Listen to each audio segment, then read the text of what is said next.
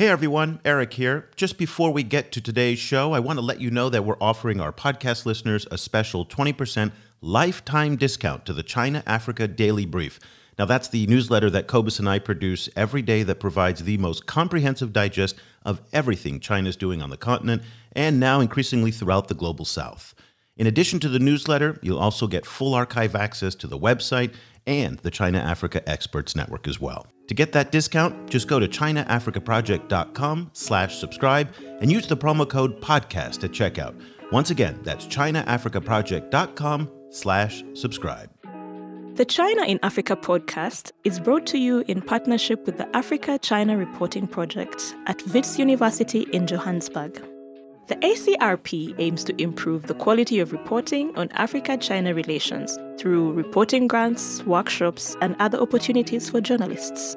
More information at africachinareporting.co.za and our dedicated training website at africachinatraining.com.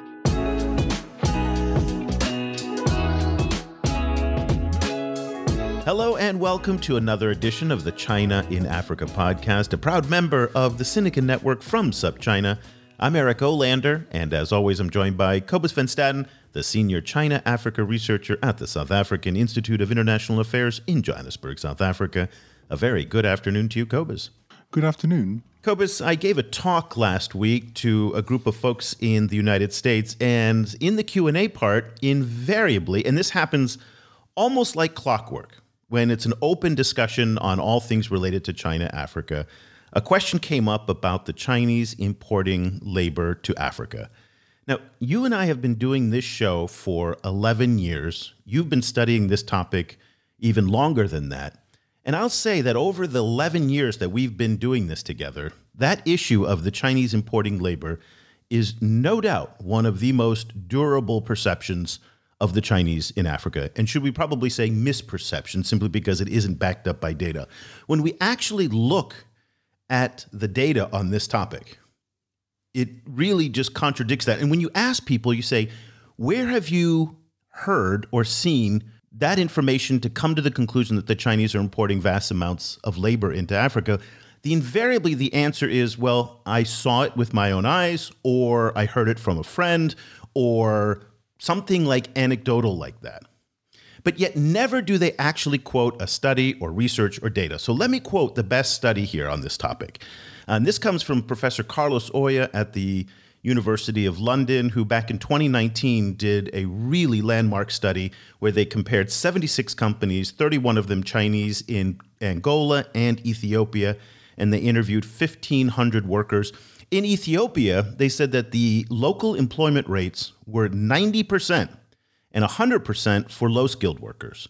In Angola, they found that the rate was a bit lower at about 74%, in part due to skills shortages. It's just harder to find people to work there, so they did have to bring in more Chinese for that. When local Africans work for Chinese companies, the stereotype suggests that their employment is precarious. There's lots of long hours, there's a lot of abuse, and there's a lot of these perceptions that go around the labor management relationship between the Chinese and Africa. But Cobus, and I'm sure you probably find this as well in your own talks that you give to people, it's really just quite remarkable that this myth has kind of stayed. Why do you think that this question about the Chinese importing labor into Africa has been so durable over the years? I think one reason is that one of the main reasons why Africans are interested in dealing with China at all is through because of the promise that China is gonna create jobs. So it becomes this kind of field where the legitimacy of the entire China-Africa relationship is kind of decided, and with that, then it's also, I think, the one space where people who just kind of pass by a Chinese construction site, for example, simply through glimpsing different people walking around, could then kind of create an opinion, kind of more than they would be able to about trade or investment, for example. So I think it's one of those things where people both feel that it's the most important issue for Africa in relation to China, and then also the one where people feel most empowered to kind of make a snap decision simply based on rumors or what they thought they saw when they went past a particular construction site. It's interesting because a lot of politicians in the mid-2000s also made quite a bit of hay out of this issue, in part because in those early days that the Chinese were in Africa in 2003, 4, and 5, they did bring in larger quantities of workers simply because they were new on the ground. They didn't have the relationships to source labor. And people like former Zambian President Michael Sata made his campaign for president on the back of saying, we're going to kick the Chinese out. Remember, he had that comment about there's no Chinese are going to push wheelbarrows. And that was this real popular sentiment. And I think that really stuck. And then we've seen that meme used quite a bit across the continent over the years since Michael Sata did that. The logic of bringing in Chinese labor to Africa today doesn't even make sense on its surface when you just dive into the demographics of the Chinese. Chinese workers today are much more expensive than they were 15, 20 years ago because, of course, we know that there is a demographic inverse in China than there is in Africa. Unlike Africa, which is a pyramid, which is a large bottom of young people and a small top of old people, China is the opposite. Its demographics are inverted. It's a very small percentage of young people, lots of old people at the top. And so bringing in workers from China to Africa is a very expensive proposition when you take into account their travel, the fees that you have to pay, the security, all of the other things that go with it. So the economics of it don't really make sense. Today, what we're going to do is we're going to focus on the relationship on the work site itself. And what's it like to work for Chinese companies? Because just as there's a lot of misperceptions about the presence of Chinese labor in Africa, there are also misperceptions about what it's like to work for Chinese companies on the continent. And there was this great article that came over on the Monkey Cage column, which is a Washington Post feature. And they've been doing a whole series this year on China-Africa relations in partnership with the China-Africa Research Initiative at Johns Hopkins University. One of those articles that was published earlier this month in April is by Ding Fei, who's a postdoctoral research associate at Arizona State University in the United States. She studies Chinese overseas investment and capital labor relations in Africa. And her Monkey Cage column was Chinese companies have different ways of managing African employees. A very good morning to you, Ding. Good morning, Eric and Cobus. Nice to meet you both. It's wonderful to have you on the program. I've been looking forward to this discussion for a long time, in part because you're going to help us do some myth busting today. Let me just kind of set up the research that you did, and we'd like to get your assessment of it. Between 2014 and 2017, you researched 3 Chinese companies in Ethiopia that you say transcend a variety of management practices at Chinese firms in Africa. So the 3 firms that you looked at, one was Zhonghua Construction, which is a state-owned enterprise. The other one was Huaxia Telecom, which is a state-owned, but you say it runs like a private enterprise. And then there's Yuqi Autos, which is a private auto assembly company that's there. Tell us a little bit about the basis of your research and why you chose those 3 companies and why you focused on Ethiopia. Just give us a broad introduction to the research that you did. Actually, when I just started considering doing China-Africa relations, Ethiopia came up as a important country that I'm interested in studying because of its strategic importance to China. It's a geographic location in the Horn of Africa. It's the headquarters of AU, kind of a African Union, kind of a gateway of China's diplomacy to Africa. And importantly, it's not a resource-rich country. And when we talk about Chinese investment in Africa, people will tend to say that it's resource extraction and heavily concentrated on the resource-rich countries. But Ethiopia, given it's not quite a resource-rich, and there at the same time a very large amounts of Chinese investment, I think studying Ethiopia can give us a unique perspective into what Chinese are doing, what are the underground relations developed in the country. So that's part of the reason that I study China-Ethiopia relation. And another factor is that Ethiopia followed kind of a state-led development for decades, and it's kind of a similar development ideology as China. So I want to see how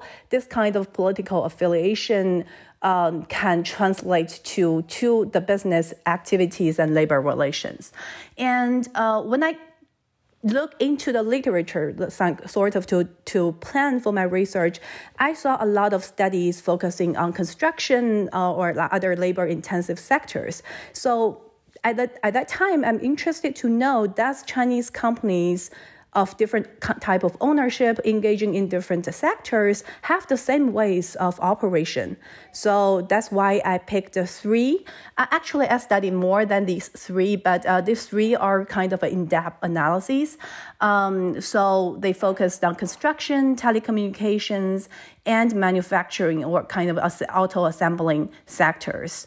And I choose them also because, of course, I have to have the research access, but also because they entered Ethiopia relatively early.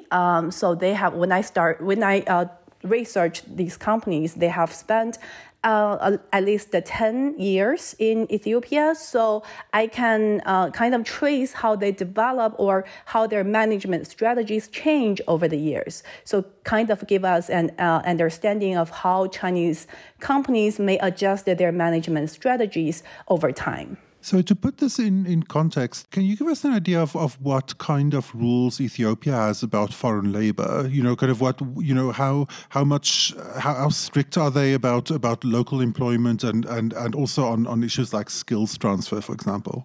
Yes. For example, when they signed a construction contract with Chinese companies, there is actually like a statement saying a certain percent of the workforce has to be local employees. And they also have, when they have the economic zone regulations came out, they have specific items like saying you can use Chinese labor or Chinese managers at certain positions. And over time, it requires companies to replace Chinese with locals. And when I was in the field, I was told by people that working on the Chinese human resource managers, saying they observed the increasingly tightened policy by the Ethiopian Immigration Office to offer foreign work visa to the Chinese or to foreign employees. So Chinese sometimes will come on business visa and convert it to a local work permit. That process was relatively easier before, but during my research, I was told it's getting much longer, much harder, and sometimes, because the business visa is just 1 month, and sometimes it exceeds that 1 month's duration, so causing extra burdens for the companies. So that's become one of the kind of pushes for companies to recruit more local employees. I'm curious to hear what you think it's like to work for Chinese companies in Africa. And again, many of these issues also apply to other countries around the world. But the reputation is terrible. The reputation is that they are overworked, that the managers are very tough, very demanding, that they don't pay very well, and that the expectations are extraordinarily high. And oftentimes this is based on the fact that what we see is usually the negatives that pop up in the news. And last year during COVID, there was a steel factory in Nigeria that reportedly had just horrific conditions. We saw a similar situation in Zambia. A couple years ago, there was the beating of a Kenyan restaurant employee by a Chinese chef. And so that's what stands out in people's minds. And I'm curious to get your response on the research you found, albeit you just talked to 3 companies, so it's not that much. And if we think back to what Irene Yuan's son, who was the former McKinsey consultant, now at the Center for Global Development, she wrote a book that is now famously quoted all over the place, The Next Factory of the World, How Chinese Investment is Reshaping Africa. And she had a statistic in there that said there are 10,000 factories or 10,000 Chinese companies in Africa today. So a lot of people on the continent are working for Chinese companies. From your research, what is that experience like? Well, I think the main argument of my research is the experience is not cross-board. It's kind of specific to the type of company, the sector, the industrial sector, that we looked at.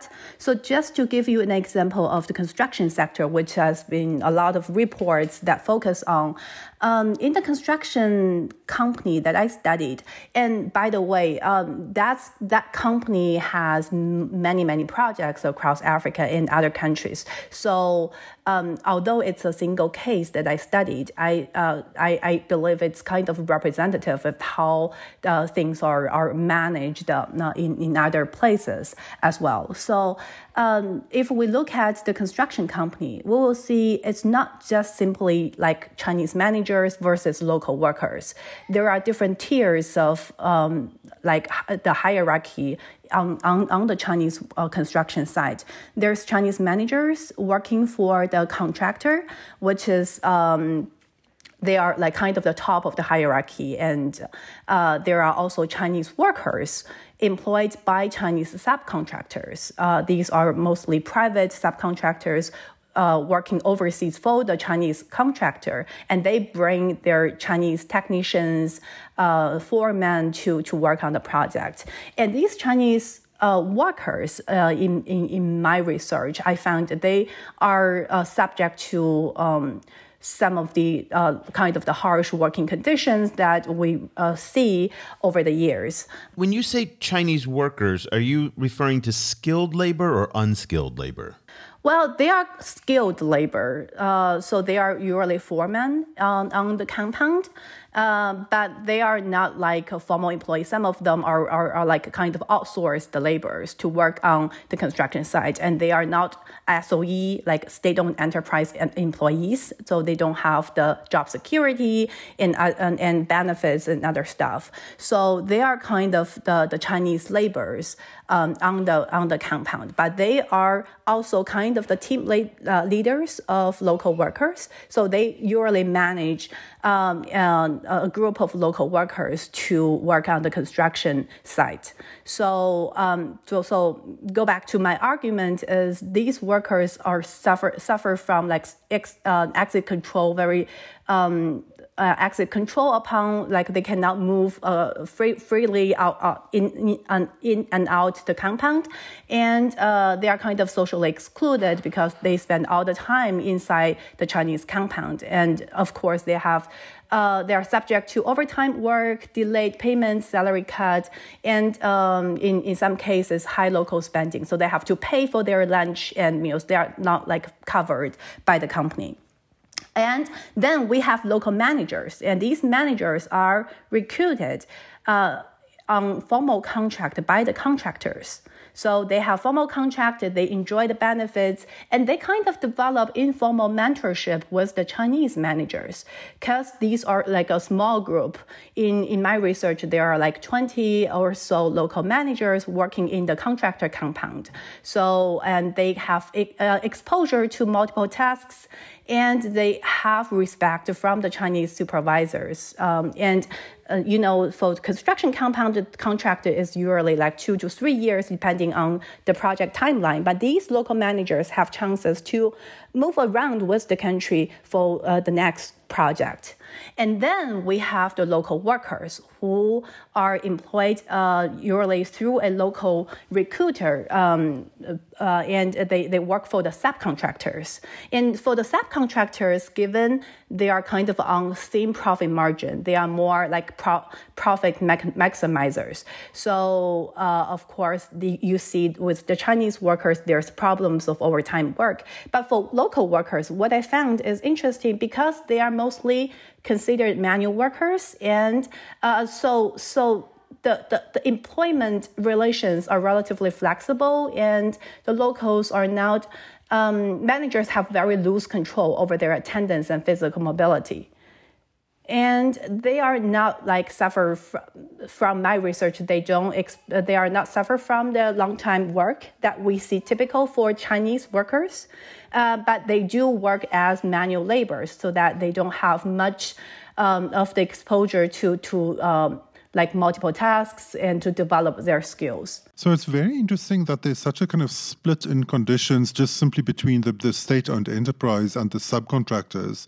How does this situation then compare to the other two companies that you investigated, the telecom company and the private company? Yes, the telecom company, I would say, is a kind of typical SOE, although it's a kind of a privately operate.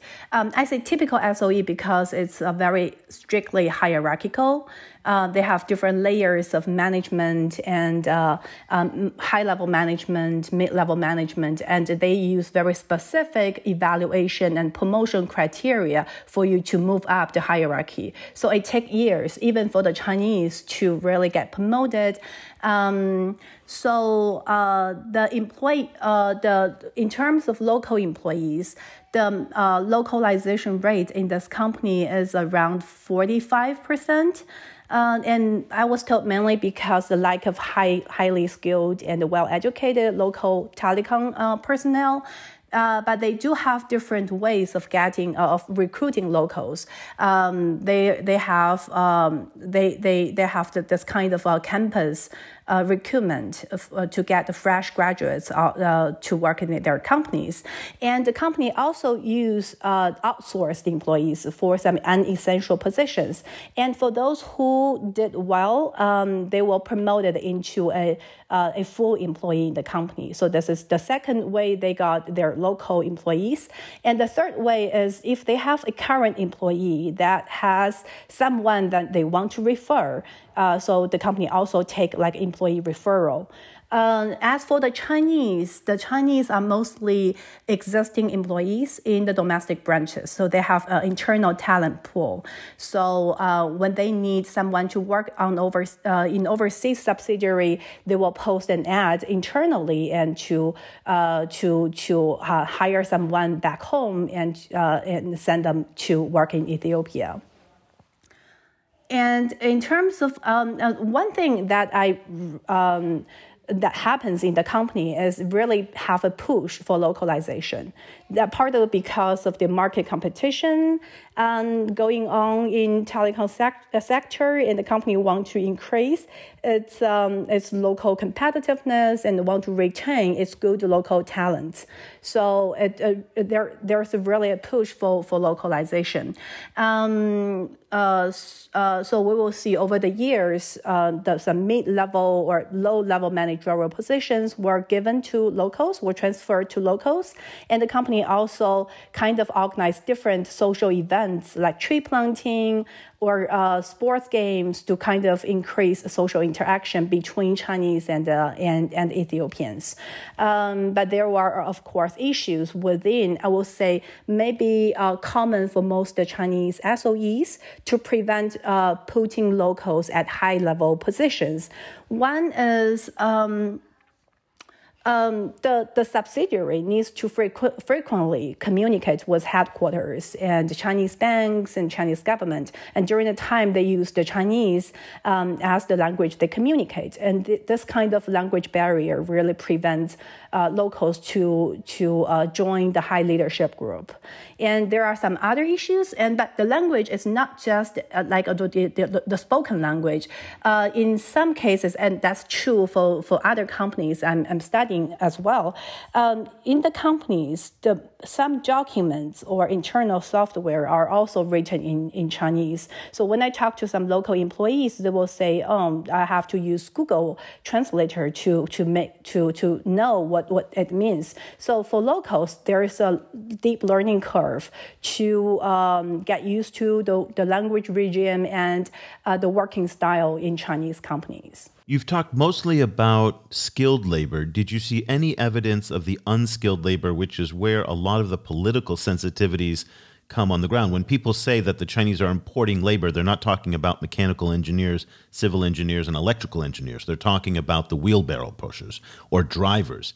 This became an issue last year in the Nigerian House of Representatives, where they talked about Chinese drivers at companies. And there was a fight that broke out online where A lot of Chinese online users said, well, the Chinese bosses prefer to have Chinese drivers so they can talk to them. And you talked about this language barrier. And Nigerians turned around and said, well, is it possible then for a Nigerian company in China to have a Nigerian driver? Of course, the answer is no. It would be outrageous in China to have a Nigerian driver driving around a Nigerian boss because you just couldn't get a visa to do that. And the immigration crackdown would never allow that to happen. So they feel there's a double standard. But I'm curious, in your research, did you find the presence of unskilled Chinese labor in these companies? In the construction company, there's Chinese workers, but they do have the certificate saying they are kind of skilled and they are the electrician. Although it depends on how you define skilled workers, right? From the manager perspective, they will say that these are, because they are workers, they are not skilled compared to because they don't have a college degree, they don't have the fancy titles. But compared to the local shortage of certain technicians, they are skilled, or I would say semi-skilled.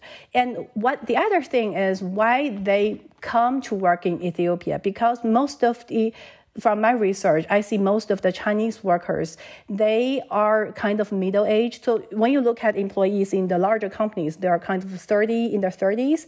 But these Chinese workers in the compound, they are kind of mid-40s. So they have been working in the construction industry for decades, but they are kind of outcompeted in the domestic market because they are not young, but they still have the skills that are accumulated over the years, and they are looking for jobs. So that's part of their motivation to work in Ethiopia. So it's really hard to compare a mechanic engineering college graduate students with a person who has worked in the industry for decades but don't have a college degree. So how do you define skilled versus non-skilled workers? I think that's the key point. Eric before mentioned Irene Yuan Sun and her research on this similar issue. One of the points that she made in an interview a while ago was that it starts making more sense to compare foreign companies in Africa according to sector rather than according to nationality. So she argued that it makes more sense to look at different construction companies from different countries and compare them to each other rather than comparing different Chinese companies to each other.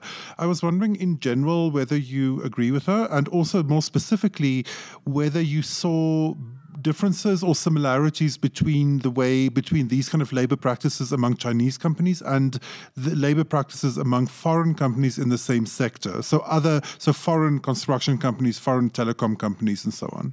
Yes, it's interesting. When I look at the manufacturing sector, I did encounter one company, I think it's a European company, and it has a subsidiary in South Africa. So that when they decided to open up a factory in Ethiopia, they brought South Africans to work in their factories. And when I talked to them, that was back in 2014, they said because of the shortage of local skilled labor and because they need someone to quickly assemble the factory line, so they need to get someone who are very used to what they are doing. So that's why they imported, I think, over 100 South Africans to work in the factory. But at the same time, of course, the other Chinese companies, they have some Chinese technicians, but because the companies are those private companies in the manufacturing sector, they don't have the economic capacity to bring in large amounts of Chinese technicians, and of course that's not like saving the cost. So they have large numbers of local employees. And they spent time to train them. But the difference, if we compare these two companies, is the South Africans, they will live in the nearby town in hotels. and they will have they will have the shuttle bus to kind of transport them to work in their factories. But all the Chinese live inside the factories on the upper level of the factory sheds, and they live and eat collectively, and of course, and they kind of work long hours. So if you look at from the perspective of using labor from the other countries, there's not just, I think part of what you said is right, is correct. You have to compare in the same sector and across different companies. It's not just picking up Chinese, saying Chinese is doing this. I think it's more helpful to understand the reasons and the logics of their employment strategies and to look at how it changes over time. In your article and in your paper, you also talk about the managers themselves who come from China. And you mentioned this earlier in our discussion about some of the language barriers, but there's probably also some very serious cultural differences as well. And managerial approaches in different cultures varies from country to country, and even within a country, there are big differences. I know this for myself as somebody who's managed in many different continents. And a lot of the managers for the state-owned enterprises and for some of the Chinese companies oftentimes have never been overseas before. And so going to Ethiopia or going to Angola or any of these other countries is their first time overseas.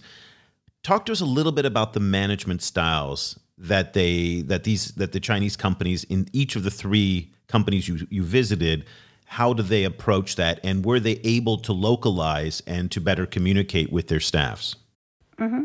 And I think, first of all, it's kind of a myth to say Chinese managers have never worked abroad. I think that might be true maybe a decade ago, because in my research, I kind of surveyed the 66 Chinese working in these different sectors, and nearly 40 of them have worked in other countries, in Africa, in Southeast Asia, in Latin America.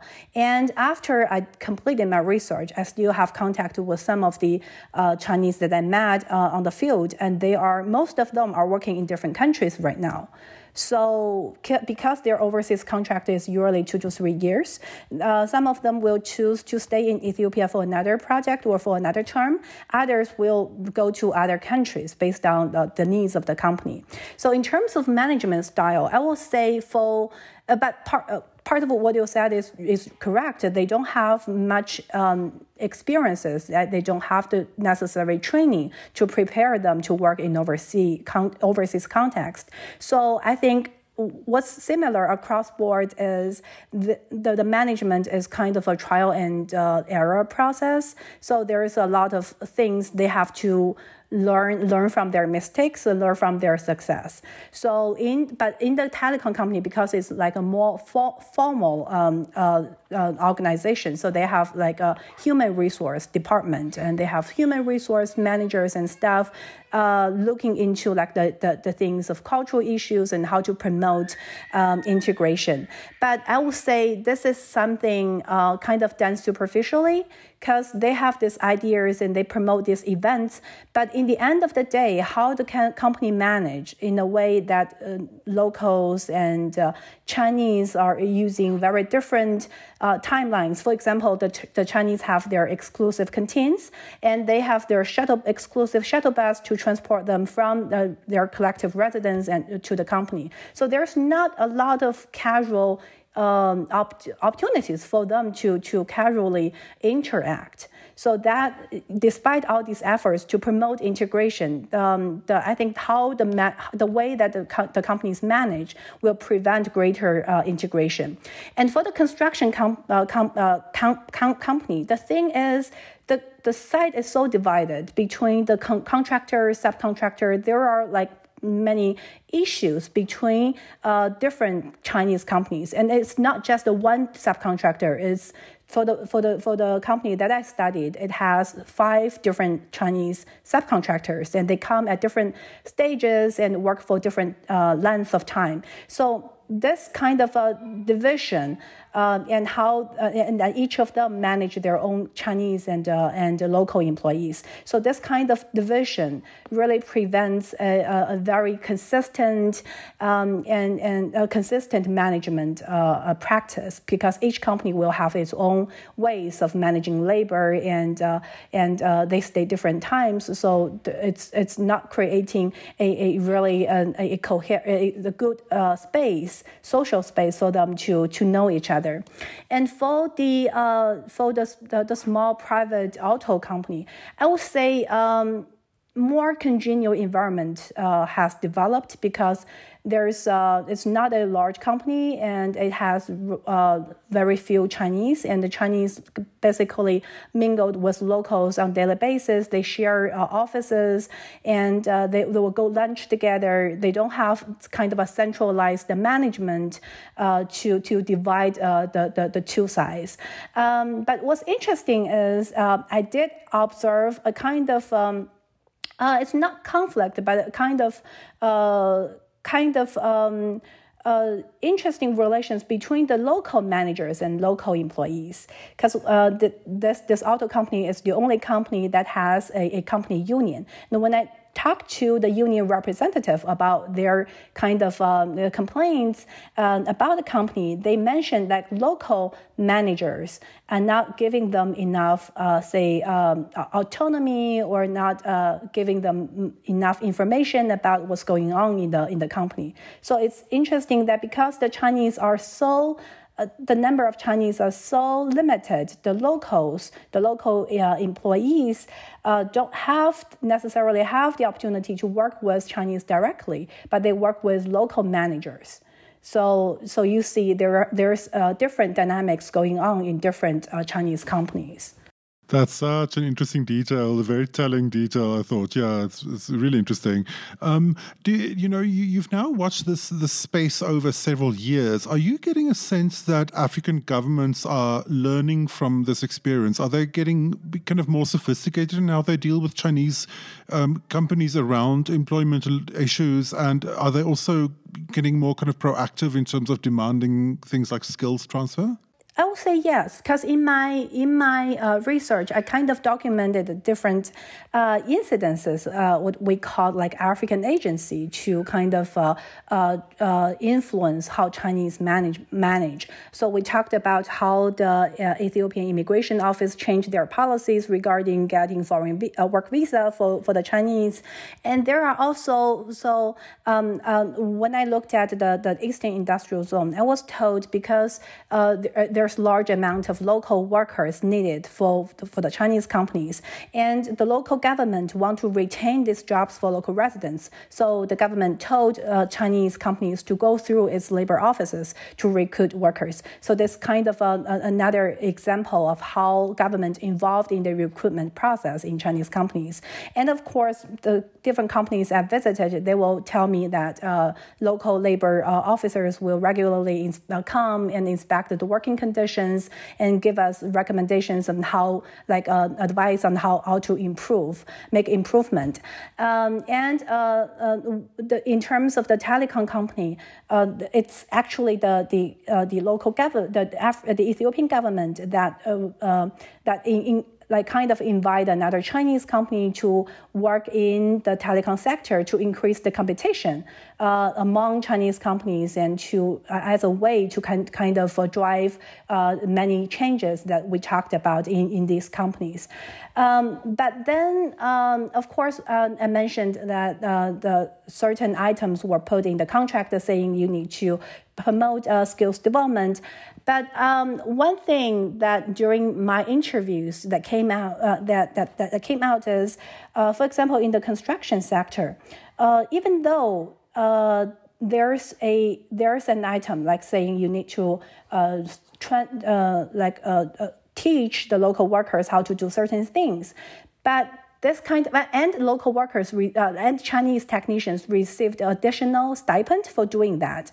But the thing is, the way how the Chinese workers are evaluated contradict with this kind of incentive to train locals. So the Chinese workers received their salary based on how fast they work, how much work they were able to do within a month. So this kind of like salary scheme really prevent them to seriously invest in training locals, because they have to get busy with whatever they are doing. They want to complete as much as they can to get a high amount of salary. So this kind of thing really prevents a successful or like smooth skills development. So I think one and in the other Chinese companies, you will see that training is not just about skills development, like teach people how to do certain things, but more about become an insider or become part of the company. So you have to really understand and appreciate the way that Chinese run their companies, so that and develop good personal relations with the Chinese supervisors or other colleagues. And in that way, you can, like for the local employees, I do see some employees stay happy and very used to and speak highly of Chinese ways of doing things. But I would say, in order for this to happen for all the employees or like have a greater impacts, local African governments needs to do more to not just put things on paper, but also like kind of supervise and to make sure it's actually happening and running, and have some schemes to inspect or supervise these companies. One last question before we go, so we can let you get on with your day. Wanted to ask you about the morale of Chinese managers. And there was a fantastic book that came out a couple of years ago by Oxford University scholar Miriam Dreesen. It's Tales of Hope, Tastes of Bitterness, Chinese Road Builders in Ethiopia. And she profiled a number of Chinese workers there. And one that she showcased was a gentleman by the name of Yu Bohai.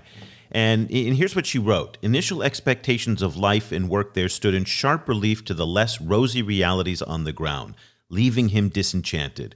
He could not get his head around why Ethiopians were so unwelcoming, or as he put it, quote unquote, unfriendly. And it's very difficult for the Chinese managers because they're oftentimes far away from home. They're often isolated from their families.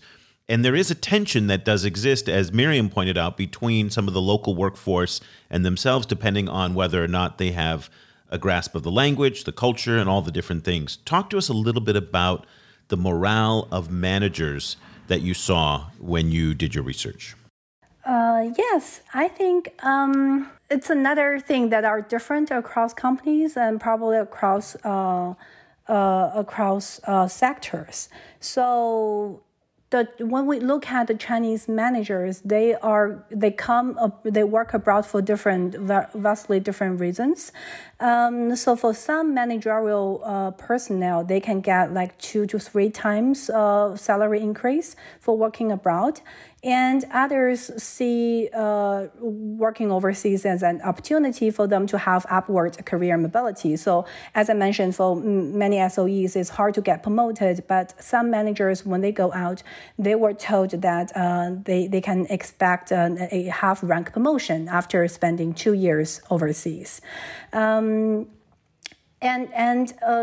Of course, there is a high turnover among Chinese. When I talked to one local employee, and he kind of complained that during his 5 years in the company, he has worked with like over 10 Chinese supervisors, because people come and go because of they cannot really get used to like the overseas work, and they are not prepared for the challenges and the challenges of abroad.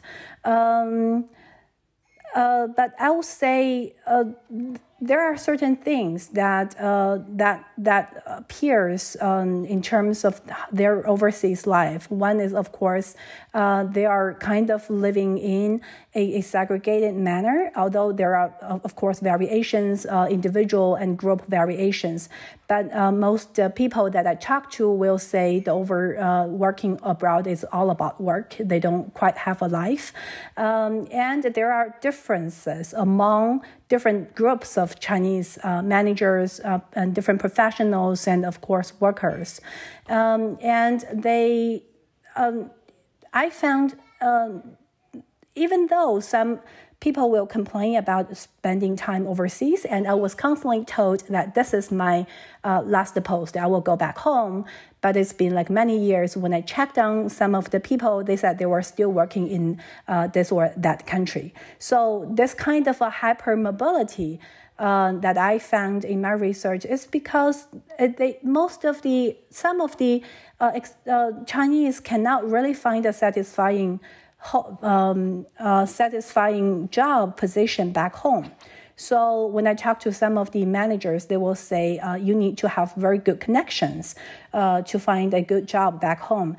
Otherwise, you're kind of stuck in the overseas post. If not Ethiopia, will be Angola or another country.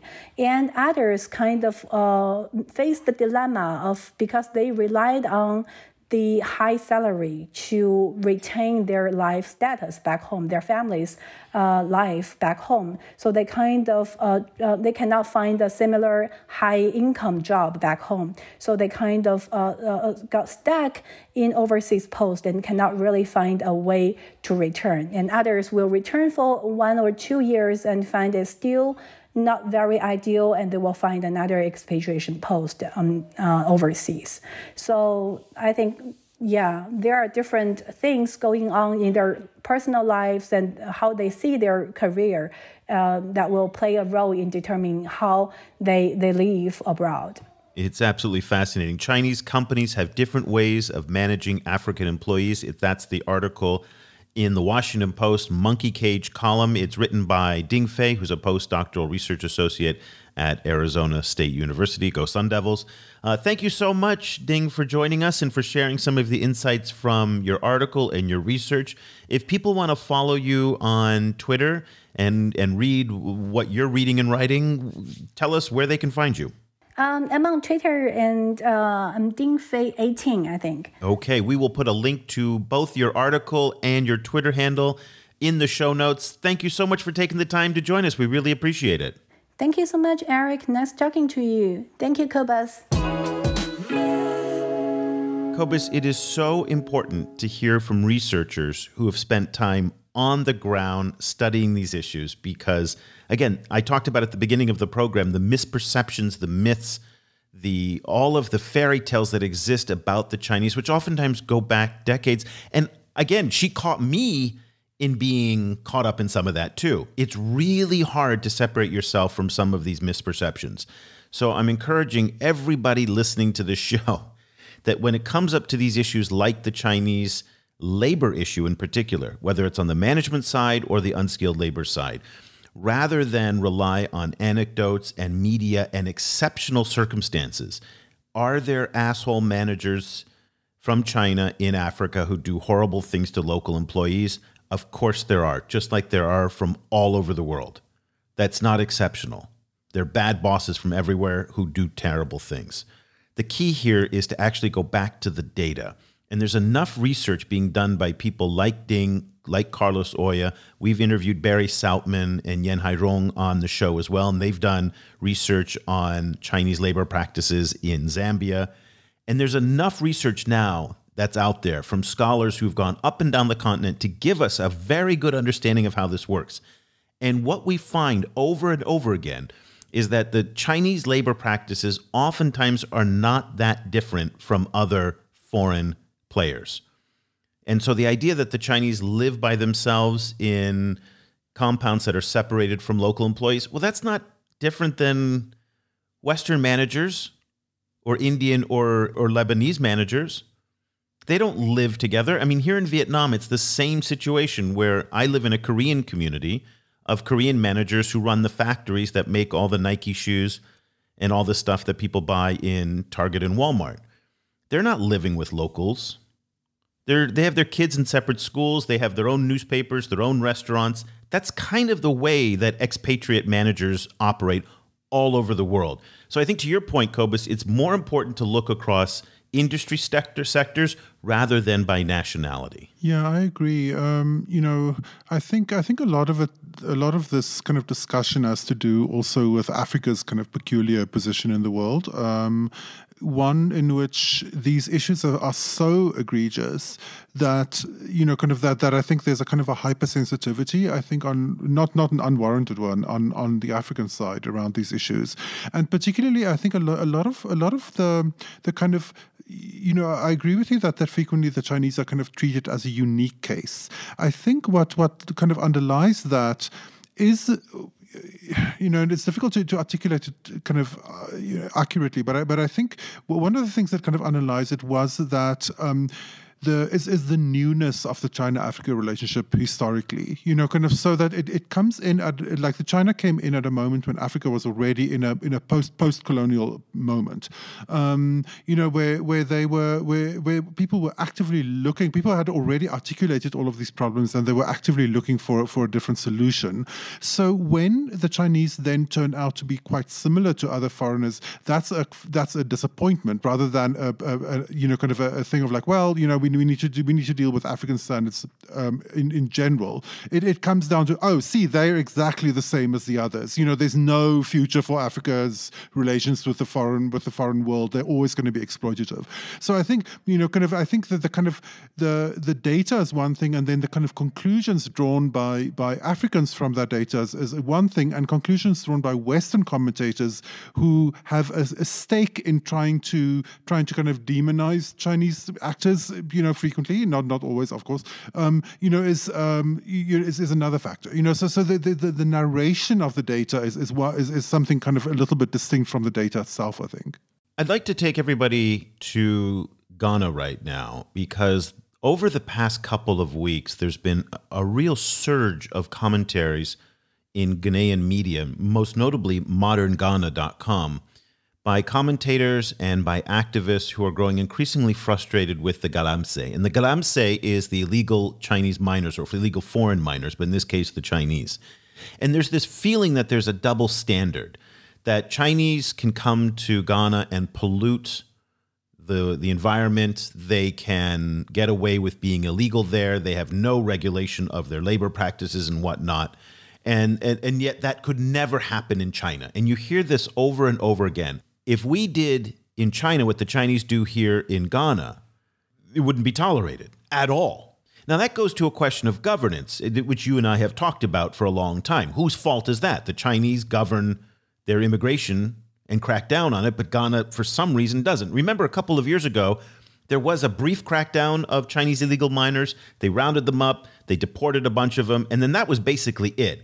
But in terms of civil society frustration, there's a lot of it. And I really want to direct people to modern Ghana and what's going on there with the frustrations. And I think that bleeds into all of the rest of the discourse on this issue, because we see these stories, these really well thought out arguments that are really solid. And you think, okay, if this is happening in Ghana on galamsey, and then we see some of the terrible behavior in Zambia and Kenya and Nigeria and elsewhere, well, then you start to think, of course, this all kind of stretches across the continent and it's more universal than it really is. How do you approach these issues when you see legitimate claims like what we're seeing in Ghana of illegal behavior, and then separating it out from these exceptional circumstances that really do taint how a lot of people understand these issues, these complex issues? This is a kind of a drum that we beat a lot, I think, in this discussion. The two of us particularly is that a lot of what comes to be coded as kind of anti-Chinese opposition frequently is really like deeply entangled with frustrations among citizens about kind of levels of governance and enforcement by their own governments. And the fact that there's always there's always this kind of like frisson of attention that happens around anything Chinese in Africa, and so that offers, I think, a space for people to then frequently voice, larger frustrations with how badly things are enforced. So one of the things I think that one really kind of has to be. You have to be quite kind of hard-nosed, I think, in looking at these things, is that there's almost always some kind of local partner involved. There's almost always some official, some manager, some local actor that facilitates some of that, either through corruption or simply by not doing their jobs and not checking up on things. So in that sense, like I can see from an African perspective where kind of how the most natural way of articulating this thing is, look at these foreigners coming to this place, doing these things in our country that we wouldn't be able to do there. Which, in the first place, if one is Chinese, China is a crazy place with a lot of like kind of like weird, kind of bad management at the local level, with a lot of kind of like, there's a lot of, it's a country of counterfeit milk, for example, for years. It's, there's been a lot of kind of like governance issues in China. So it's that it leaves that off the table, but it also becomes a kind of a way of not kind of having that conversation about like, why is our government so bad? Like, why are our government officials so corrupt? Or why do they let these things happen? And that is a much harder conversation, and that's something that we see a lot in South Africa as well, dealing with South African issues where there's no foreigners involved. So the kind of bad management on electricity, bad management on water treatment, on at every single level of society, there's some kind of problem in the way that the place is governed. And it becomes so kind of pervasive that the Chinese example becomes the one salient example that you can draw on, because it draws attention anyway, because there are Chinese people involved. Whereas if you're simply talking about why is X town outside of Nairobi, why do they have potholes, for example, that is just as indicative of this wider problem, but it's much harder to get attention paid to it because everyone is so used to it. It's interesting you say that, because all of the issues that we hear in the news, at least, and that's what I follow most closely, are outside of South Africa. South Africa has a very large labor force working for Chinese companies. First Automotive Works, Hisense, these are big factories that are in South Africa. But because South Africa has a very strong labor code and also very strong labor unions, it does seem again that it fits the pattern that we've seen elsewhere, where Chinese actors tend to adapt to whatever level of governance is in that respective country. So South Africa is a much higher standard, and the Chinese seem to adapt to that standard. Meanwhile, in Nigeria, one of the issues we saw a lot last year was a lot of illegal Chinese gold mining that's going on, and then poor treatment of workers working for these illegal Chinese gold mines. Again, because the governance levels vary so radically between the two. One other just quick point, kind of unrelated to what we've been talking about today, but about Chinese labor. So far, 2021 and late 2020 have been absolutely horrific years for Chinese kidnapping in Africa, especially in West Africa and in the Gulf of Guinea. There have been almost every week, if not maybe every 2 or 3 weeks, but certainly on a consistent basis, and this is something we track in our daily email newsletter, the kidnappings of Chinese nationals has gone up considerably in Nigeria. Bear in mind, too, that kidnappings writ large have gone up in Nigeria and in the Gulf of Guinea. So it's a bad year all around, but the Chinese seem to be more targeted than other nationalities, in part because there is a growing perception, I don't know if it's true or not, that they're paying ransoms.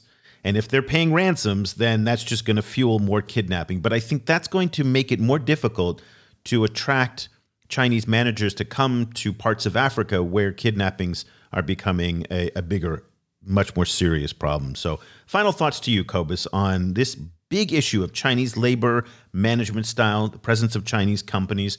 We've spoken to a number of experts over the year, including Miriam and now Ding. What's your big picture thought on this issue? One of the questions that I asked Ding was about the issue of how African governments are adapting to the presence of foreign companies, and I think this is going to become a continuing kind of issue. Because obviously, as we've also been kind of drumbeating over the years, Africa is one of the world's last real emerging markets. It's the only real emerging market for something like mobile phones, for example. It's the only place where you really have a large contingent of the population who's now buying their first phone, for example. So there's a lot of money to be made in Africa at many levels, and that means there's going to be many more companies that are going to be interested in doing business there as they become more used to the concept.